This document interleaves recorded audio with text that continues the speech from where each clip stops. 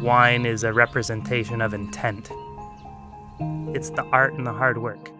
It's the sensitivity, the awareness, the ability to observe, to interpret how things are progressing. We strive for balance, for energy, expressiveness.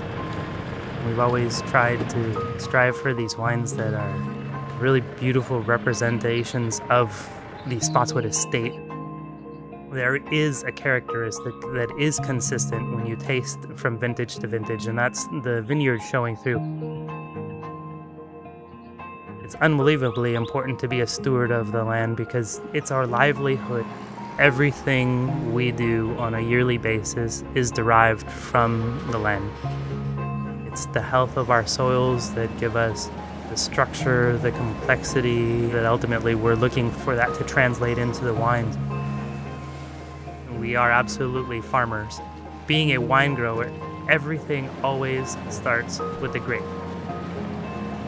Getting your hands dirty, seeing the evolutions. I think when you do that, there's always a grounding effect.